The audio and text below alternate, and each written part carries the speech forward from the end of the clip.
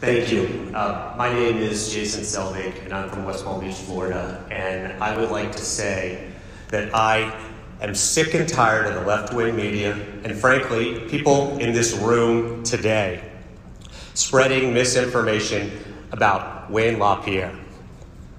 Whenever there's a mass shooting, they all say that Wayne LaPierre isn't doing enough to stop these mass shootings, and even implying that Wayne LaPierre has played a part in making it easier for these shooters to get guns, to get weapons.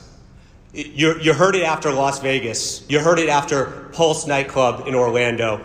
You heard it after Columbine. You heard it after Parkland. You heard it after Virginia Tech.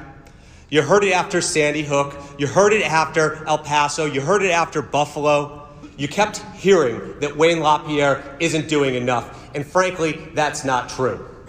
The NRA, under Wayne LaPierre's leadership, has provided thoughts and prayers to the victims and their families. And maybe these mass shootings would stop happening if we all thought a little bit more and we prayed a little bit more.